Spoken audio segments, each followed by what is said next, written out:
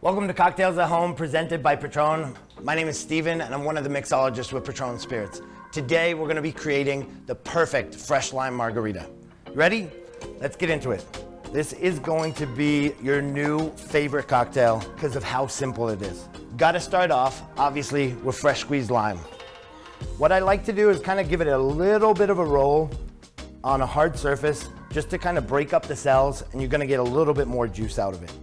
Split it all the way down the middle, and then you're gonna use a juicer. This is the preferred type. This is what we call an elbow juicer, because it's gonna kind of turn the lime inside out and press out some of the oils from the skin as well, which gives you much more flavorful margaritas. The ones that you kind of twist on there only really squeezes the flesh, and you don't get any of those oils as well. So if you can, try and use one of these. For one lime, we're typically gonna expect to get about an ounce of juice out of. So I got a ½ ounce out of that one. I'm gonna just press it a little bit more. I only want 3/4 of an ounce for this one. Like half a squeeze, and there we have it. Perfect.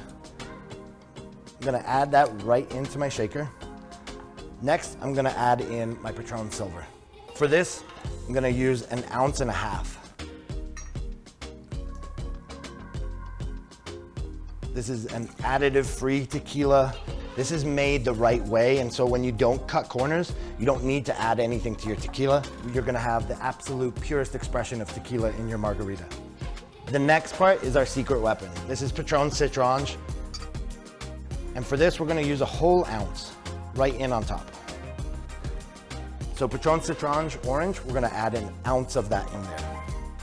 And then finally, just for a hint of sweet to balance out with the lime juice, we're gonna add in 1/4 ounce of simple syrup. I said finally, but one last thing. I don't like salt on the rim of a margarita. I find that you can run out of it too fast, or maybe you put in too much or it gets into your cocktail. I like to add a pinch of it right into the shaker and make sure that I've got a perfect hint of salinity, and that salt is gonna cut down on the acidity of your lime juice and really make it for a tasty cocktail. Next, we're gonna add in our ice. At this point, I'm gonna add ice into my rocks glass as well.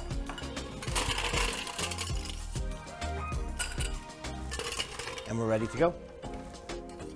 Quick tap on the top to seal it up, and we're ready.